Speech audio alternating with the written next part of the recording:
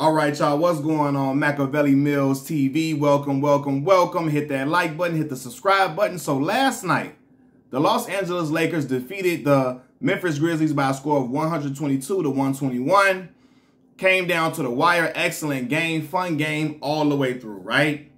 But there was an interaction between Mr. Shannon Sharpe and D.Brooks, Morant, Morant, Steven Adams. It was crazy. Shannon looked like he's about to take on the whole damn squad by himself, turning into the Incredible Hulk, He-Man, all of that. Y'all know Shannon still be benching 450 pounds. I watched the brother do it on Instagram, and he do it like it's nothing, giving out several reps, right? So he looked like he was ready for all that he could handle, without question. You know, but the whole situation started because, you know, Shannon Sharpe, he's a big LeBron James fan. He's sitting courtside. D.Brooks is guarding LeBron James. Shannon hollers out, he can't guard you. While they about to go into timeout, D.Brooks allegedly tells Shannon Sharpe, fuck you, right? Shannon Sharpe says, fuck you back. And so D.Brooks started talking some more stuff. Shannon say, come talk it right here. Come stand right here in front of me and talk like that. Come talk that noise right here in my face, right? So that prompts Steven Adams to come over and try to address the situation. And then we see Morant hollering, sit your ass down to Shannon Sharpe. Telling Shannon Sharpe, sit your ass down. So Shannon Sharpe starts saying something back to Morant, which prompts Morant to come over there to try to defend his son, I guess, in some type of way. And then Shannon Sharpe come over and start moving in on T. Like, what's happening? What's up with it, T? Then he telling T, I bet you won't. I bet you won't. I bet you won't. With a whole lot of force. I'm like, oh my God. Shit. Shannon was about to stomp Morant and Morant ears together in the same night.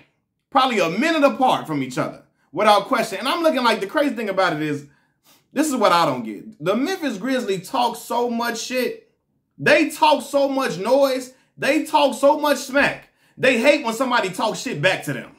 They hate when somebody when somebody talk crazy to them, they hate it. They ready to fight and all that. They talk crazy to everybody. D.Brooks got a he be talking crazy, talking reckless.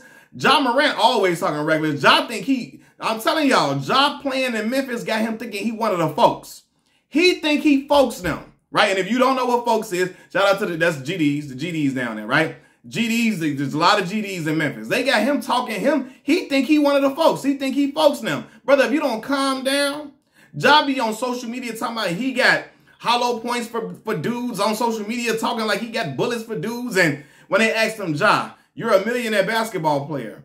Why you be on here thugging? They was asking him that on Twitter.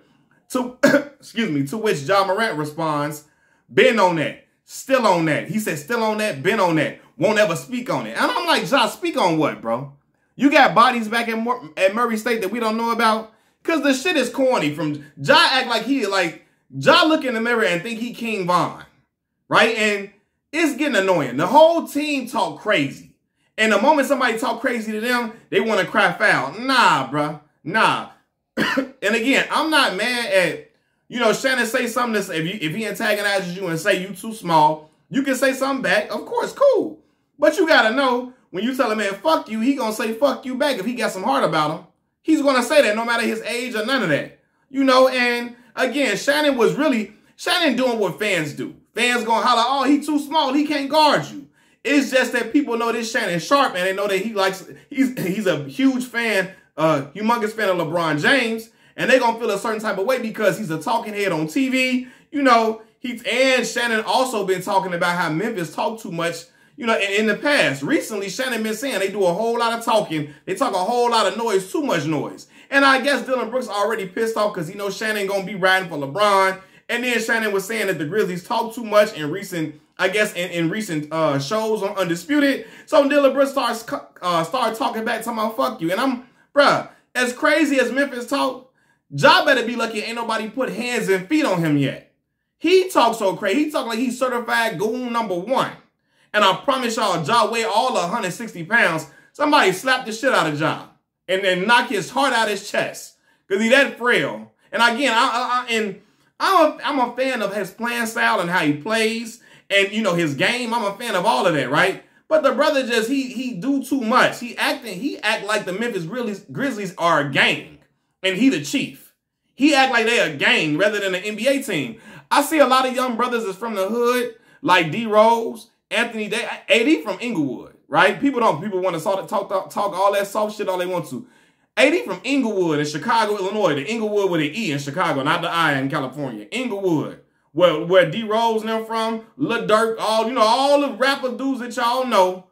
All the rapping dudes that y'all know and y'all grew up loving in the drill era, a lot of them from Inglewood and all of that. D-Rose from Inglewood. You got certain other dudes from all different type of hoods throughout America, even outside of Chicago. They don't walk through the league carrying themselves like Ja. And I promise y'all that's going to affect Ja's marketability when it comes to being he's not going to be a face of the league with how he acts and how he talk and how he want to talk tough all the time like he the biggest gangster around.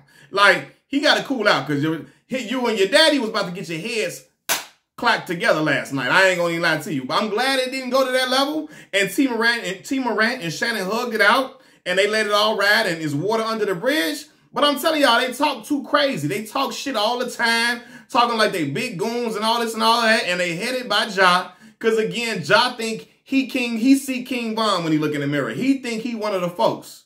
I don't know. And Dylan Brooks, he the number one. Dylan Brooks talks so crazy. Little light-skinned Al B. Sure looking at, I don't know, Christopher Williams ass dude. Like, brother, if you don't, boy, Chris Broussard's nephew, all that crazy talk you be doing, calling Shannon a regular pedestrian and a blogger and all this and all of that. Like, Dylan be talking like he a goon all in dude's face all the time. Like, bro, as much shit as y'all talk, just take it back as shit talking. It is what it is. Now, again, he talks some mess back. But and he has a right to talk shit back if Shannon say, you too small. But he got to know the moment you tell a dude, another grown man, fuck you, is going to come back on the other end. That's just what it's going to go. And then there's going to be some vulgarities and some expletives exchanged back and forth. And then after that, there's going to be some furniture moving, possibly. Because I promise y'all, Shannon was about to transform. Brother was wearing a Carl Kanai type sweater. The cardigan was fire. I ain't going to even hold you. The cardigan Shannon had on was fire, for sure. That mug was clean. But the brother was it looked like he about to choke slam two brothers in that mug, for real. And then everybody like, well, Steven Adams run up, he ain't say nothing to Steven. Because I don't think Shannon worried about Steven Adams. Because Steven ain't really want no smoke. Because at first he came out like he was just trying to see what the problem was.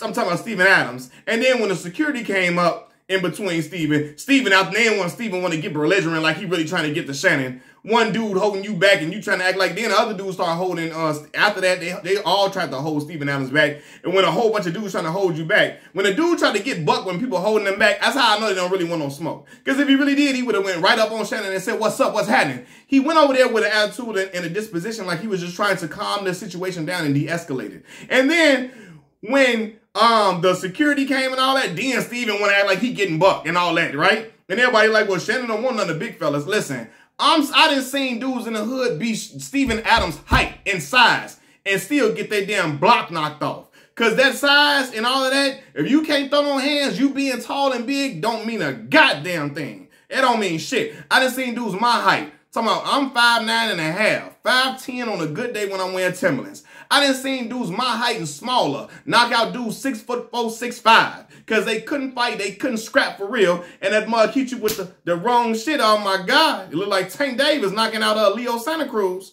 for real. So again, it was entertaining for the game and all of that, but the Lakers pulled out the victory, a much needed victory, might I add. The Grizzlies were on an 11-game winning streak.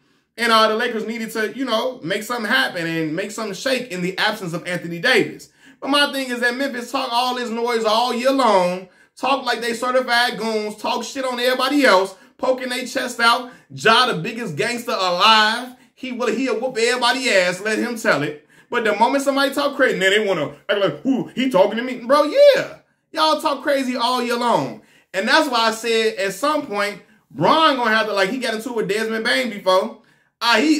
People in the league, I'm telling you, it's going to be a problem in the situation because how crazy they talk. Somebody going to get a hold to Ja's dreads and twist them and throw them to the ground.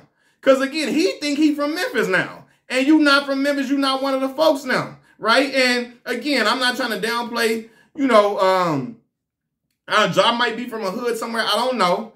But I know he wasn't acting like that until recently. He wasn't acting like that in Murray State. He wasn't acting like that when he first got in the league. Now that he got some clout and cachet behind his name, now he just all super tough and super bad. That's why I don't like this. I don't like this Grizzlies. I like when Zach Randolph, when Zebo and them was there. Because they was the bullies on the block, but they ain't say too much. They wasn't doing a whole lot of extra whooping and trying to just antagonize everybody. They only hit when somebody hit them, right? This team right here, they ass like to talk shit on everybody and poke out their chest and all this and all that. And let me just say this too, because I was watching LeVar Arrington, former NFL player. I was watching LeVar Arrington, TJ Houshmandzadeh, and Plaxico Burress. They have like they have some type of radio show, right? And LeVar Arrington was like, Shannon was wrong, and Shannon ain't hood. He ain't hood. He from the South.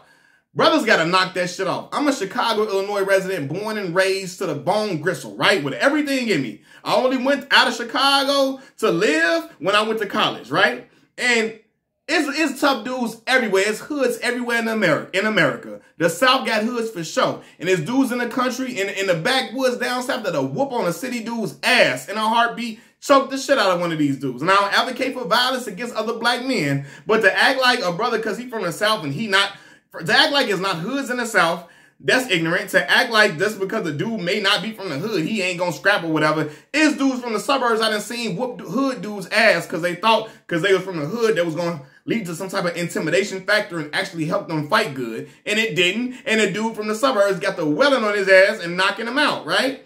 So I just feel like that's ignorant in itself. And people are like, well, Shannon old, he too old to be doing all of that, right? Now, granted, yeah, you can say he shouldn't have been saying that. You can say he shouldn't have said that D.Brooks was too small, right? Some might argue he only doing what a fan does, right? He doing how every fan acts or whatever. But regardless, Shannon said it regardless whether we think he shouldn't have said it or not, right? But, and D.Brooks has every right to respond. But once you tell a man, once D.Brooks tell a man, fuck you, you got to know it's other stuff coming with that too. It's smoke coming behind that. And as a man, no matter what your profession is, you know, when you're not on the job, when you're away from your job setting, when you're out of your element, you're not talking crazy to your employer, you're not causing friction with your employees, and another man on the street outside of your workplace, when you're in your common clothes chilling, and another man tells you, fuck you, that man, no matter his age, no matter his position, no matter what his role is in society, no matter if he's a role model to other young men, he gonna check that man and say, nah, man, fuck you. What's up? What's up with it? What's happening? Right? All that he too old, so it don't matter the age. I know my daddy's 67 years old right now. If a man tell him, fuck you, my daddy's saying, fuck you too. He can be old, he's a grandfather, a father, right? He done took care of his kids, helped grandkids, so on and so forth, and helped to raise his tribe. And yeah, he done elevated and grew as a man and all this and all of that. But once disrespect comes from another man, my father gonna follow that with disrespect back, and it's gonna be what it be. So all that Shannon too old and all that, nah, bruh. Another man tell you fuck you, you gonna say fuck you back. And it might lead to whatever it leads to after that. Nah, Shannon shouldn't be that. Nah, Shannon, we don't want it to lead to no street violence and nothing like that. But hey, if a brother's got to tussle up and lock horns for a minute, they might have to lock horns for a minute, but we don't want to see it at the game. But I'm just glad they calmed the situation down in general. Machiavelli Mills TV, I'm out.